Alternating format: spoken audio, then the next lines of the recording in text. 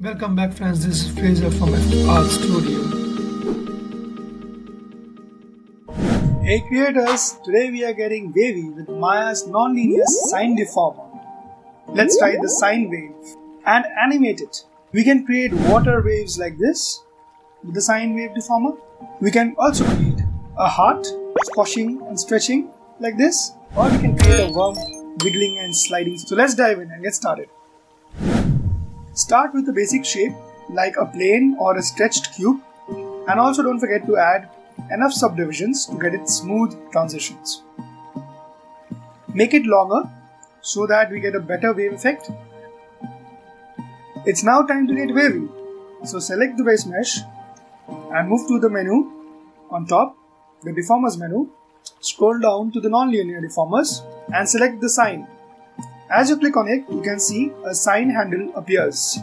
Going to the channel box with the handle selected, under the input nodes, you'll find the sine 1 deformer node. Under that, you'll get the attributes. Let's talk about attributes and how it controls the mesh. The first one, amplitude.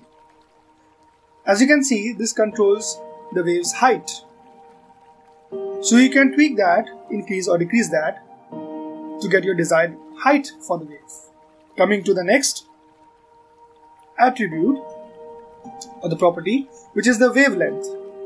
This controls the distance between each wave. So more the wavelength, you'll get wider waves, and if you decrease it, obviously you'll get narrower and more sharper waves. Coming to the next attribute, which is the offset. This basically makes the wave slide across your mesh. And keep an eye on this. This will be very useful while animating with the deformer. Moving next to the low and the high bound, as we have discussed earlier as well in other deformers in the previous tutorials, this basically limits the effect of the deformer. So basically the low bound will tell you where it will start and the high bound will tell you where it will end. Now let's animate the wave like a pro. Select the sine deformer handle. Also keep a note that your timeline is displayed and your range slider is also displayed. Coming back to the animation, so we will be animating for 120 frames. That means 24 frames per second. So that means we'll be animating for 5 seconds, which is 120 frames. I'll show you how. For that, go to the first frame in the time slider, select sine deformer handle, turn the offset to 0. Select the offset node. With the right click, you will get an option. See on the top, the second option is key selected.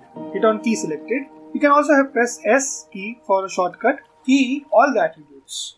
Now scroll the time slider to the 24th frame. Go back to the channel box under the attributes of the offset. Now increase the offset to select a value depending on how much movement you want. It can be 1, it can be 5, or it can be 10. I think 1 will do good for this animation. So we'll keep it as 1. This will log the 2 keyframes from starting 0 to 24.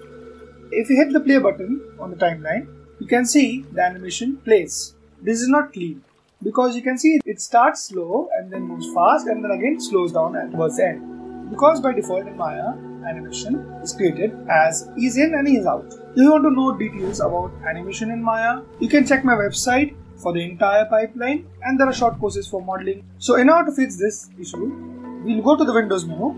From there, we'll select the animation editors. We'll select the graph editor. So once the graph editor window is open, with the handle selected, you can see the offset graph. So now it's not straight, it is moving in a wave pattern, like an S. So drag and select the wave. On top bar, you can see there's a handle with a straight line. So you can click on the linear button with the wave selected. Animation curve now becomes straight and providing you the linear animation.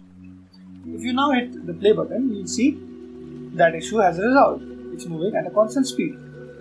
But to keep it looping, the animation, since we kept the animation only to the 24th frame, it will stop in 24th frame. But we want it for 5 seconds for 120 frames. For that, we have to make one change. Go to the graph editor once more with the handle selected. Under curves, you will find the option of pre-infinity and post-infinity. So for the pre-infinity, make it cycle. For the post infinity as well, make it cycle. If you now hit the play button, you can see it's providing you with a smooth looping animation of the wave. You can get an output of this by creating a play blast.